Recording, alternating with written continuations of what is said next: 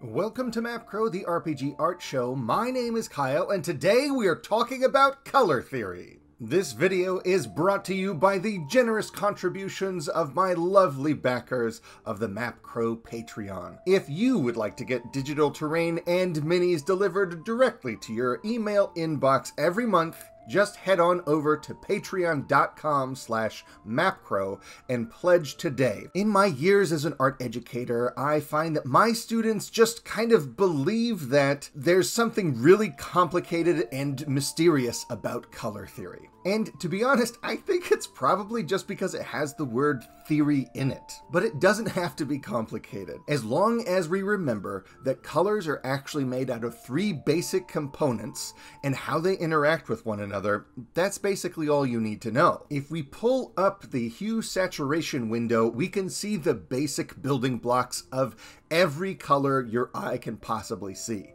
And that is hue, saturation, and lightness. Hue is kind of what we usually think of as color. It is the mixture of light waves at a frequency that indicates to our eyeballs that we need to be seeing red, yellow, blue, green, violet, all those kinds of crayon box colors.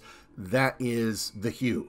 The saturation is how close to gray a color is. So if we kind of move the saturation down, we can see that our image becomes grayscale. Now this is really handy because adjusting saturation leaves us with only the final component of color, that is to say lightness or value. You might consider how close a color is to white or black to be its lightness or value. Black would be the lowest value a color could have, and the lightest value that a color could have would be white.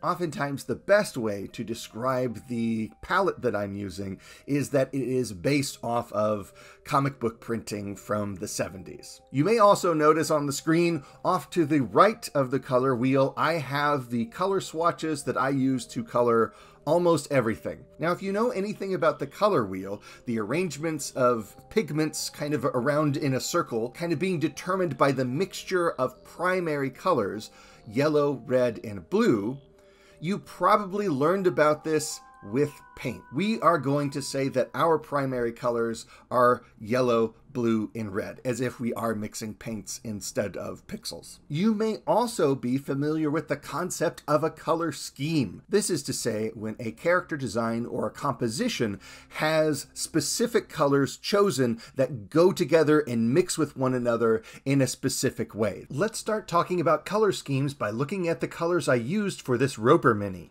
Alright, with the colors mapped over to the color wheel, we can kind of see what's going on a little bit more clearly. We can see that this color scheme might be best described as a triad.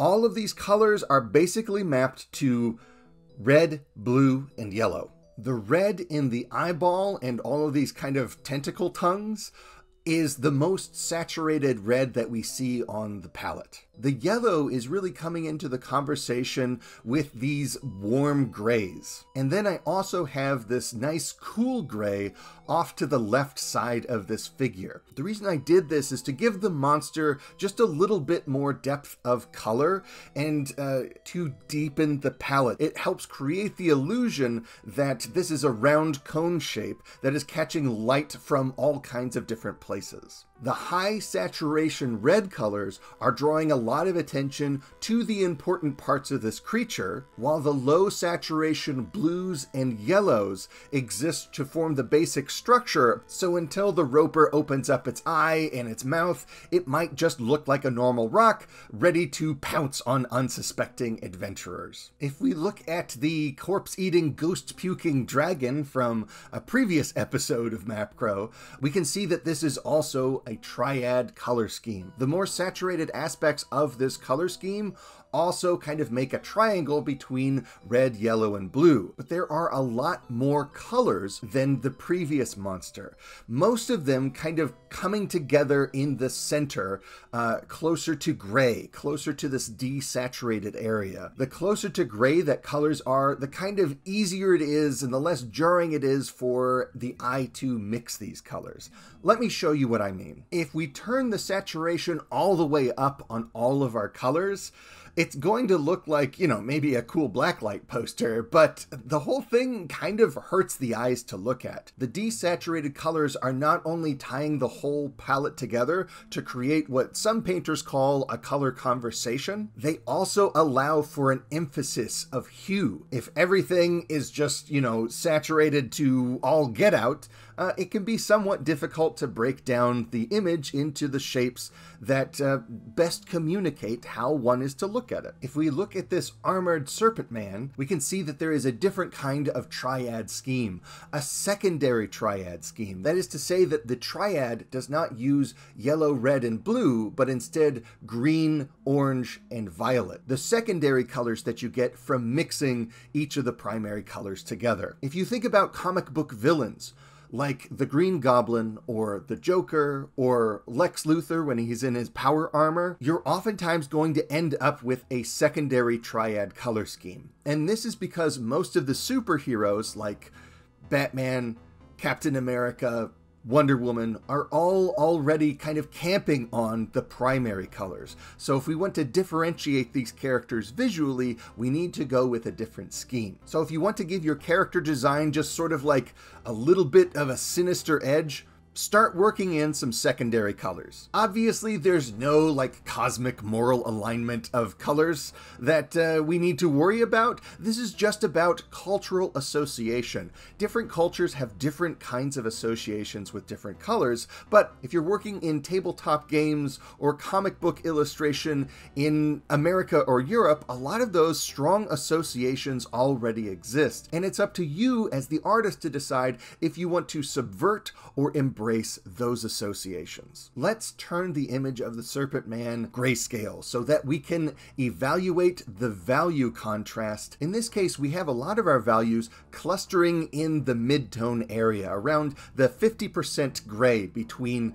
white and black. We're using the purple of the tunic and the hood to show the value contrast between the armor and the torso, to allow the eye to figure things out even more quickly. That said, there's a lot of armor pieces that are all the same colors that are overlapping. So to make sure that the head stands out, I kind of added this very, very high value yellow to the top of the headdress. And I'm just relying on my line art to carry the darkest values of black into the composition. Now, when it comes to this skeletal serpent man, I knew that one of the major colors I was going to be using was this very bright yellow, this off-white, this eggshell color for all the bones, as well as these kind of shiny gold metallic colors that I have been using for all of their weapons so far. Knowing that, I decided to introduce a complementary color scheme with this character. So almost all of the colors that I'm using that aren't based in some kind of yellow or orange, I'm using purple or violet, which is opposite on the color wheel from yellow. This is to create hue contrast. We've already talked about value contrast, but this is hue contrast. When we are using colors that are opposite each other on the color wheel, this creates an activity between these two hues that the eye often finds very stimulating and exciting. It might have been more appropriate or accurate or believable to go with a more desaturated palette and allow these burial bandages, this burial shroud, to be desaturated and yellowy as well. But you can see how that completely flattens the palette. It doesn't make a very good design to do realistic color schemes. What makes good design is what appeals to the eye. And if we increase the saturation to the point of melting your eyeballs, we can see how this complementary color scheme is really operating. How the purples are placed on the figure to help separate each form. So you can see the face is separated from the torso separated from the hips. And also I'm bringing in some purple bandages on the arm and the tail to kind of bring it into the conversation and unify the design. If we take a look at this mimic chest that is opened up with all of these grasping undead arms pouring out of it, we can see another kind of complementary scheme, an off complement. The hands are all kind of desaturated yellow greens. An opposite yellow green would be you know, a red violet or something like that. But instead of coloring the chest its direct complement, we are going with an off complement, something directly to the left or the right of its actual complement. So in this case, contrasting green with these orange colors and yellow colors in the chest is creating this off complement, which is a less obvious complement. It still gets us that nice, strong hue contrast without turning this image into Christmas colors. If we increase the saturation and bring in those direct complements, we can see kind of like how goofy and out of place. It kind of downplays the horror and increases the sort of goofiness, which is not necessarily a bad move, but it's not really the move that I wanted to make. And if we take a look at the original color scheme in grayscale, we can also see that there's just enough value contrast to show you where the shiny bits of metal are, but most of the contrast is achieved through the black of the line work. Now, so far, for the sake of simplicity, I have been turning off the extra effects that I'm using, the extra shadows and highlights and rim lights and halos effects that I'm adding to all of my minis. But we can also see how this helps a lot of that value contrast. So this, what we see here with this extra kind of bright yellow line that's going around the outside of it, is the actual mini that you would download if you buy one of my asset packs. If we turn it grayscale, we can see that I am making sure that we have not only the darkest value black, but something really, really close to white kind of jammed together. So when you're zoomed out and you're looking at all of these minis on the virtual tabletop together, they can all stand out. And no matter what kind of background or terrain or other minis they're next to, they're all going to be able to be separated by the eye because of the high value contrast I am introducing with these highlights and rim lights and halo effects. If we take a look at this poor soup slime that I created, we can see a new color scheme called the analogous color scheme. An analogous color scheme is kind of like an off-complement color scheme, except there is a more smooth gradation from one color to another. In this image, we can see that our colors are fanned out from yellow into orange and into red. This allows us to achieve color depth while staying very intentional about the colors that we are using. I've introduced just a little bit of dark red violet into the bottom parts of this creature to make sure that we are getting enough hue contrast to separate our highlights from our shadows.